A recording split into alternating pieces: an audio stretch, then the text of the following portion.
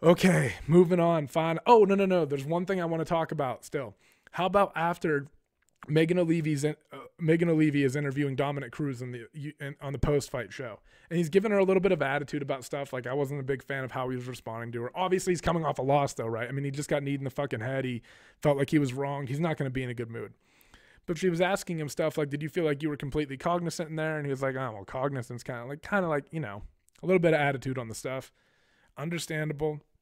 But then he comes out and says, I felt like Keith Peterson smelled like alcohol and cigarettes. And I was like, oh my God, this is such a heavy accusation to lay against somebody, because you're talking about a guy in Keith Peterson who has had an excellent career. I mean, he slowly worked himself up to the point where he's now reffing a title fight. And he's somebody who, every time I watch him, I think he cares about a lot about his job.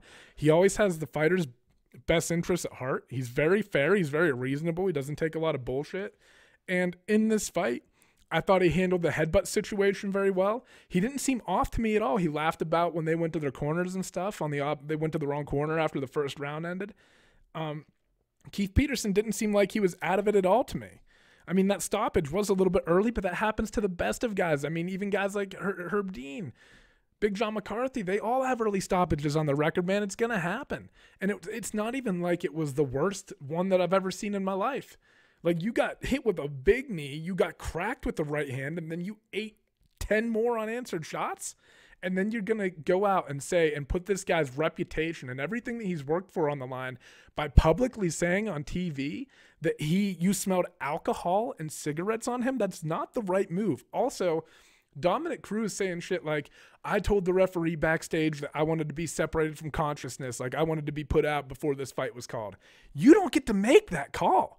You're not the referee. This is the referee's job to act objectively in that situation. He's not giving you special favors, man. I mean, it's not a good look for Dominick Cruz. It makes it look like he's not handling the loss well. It's okay to be disappointed about it. It's okay to, I mean, speak the fact that, like, you thought it was unfair, like, state your case. But to go on air without confronting him first or raising it behind, like, to just accuse him of that. I mean, if it's not true, it's such a heavy accusation, and you're putting this man's entire career in jeopardy. And you don't even have definitive proof that it was true. And you got rocked. You just got kneed in the head. And you're giving this interview after getting kneed in the head like that and expecting us to just be like, oh, yeah, I mean, I'm going to take Dominick Cruz's word for it. He just got knocked out and clobbered with 14 unanswered shot, including a huge right hand and a big knee that dropped him. Like, come on, man.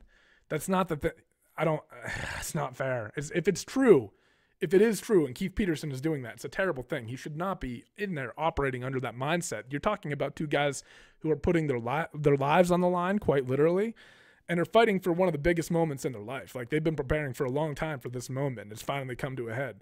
You can't be intoxicated in there. But I didn't see any evidence that he was. He looked fine to me. He wasn't stumbling around.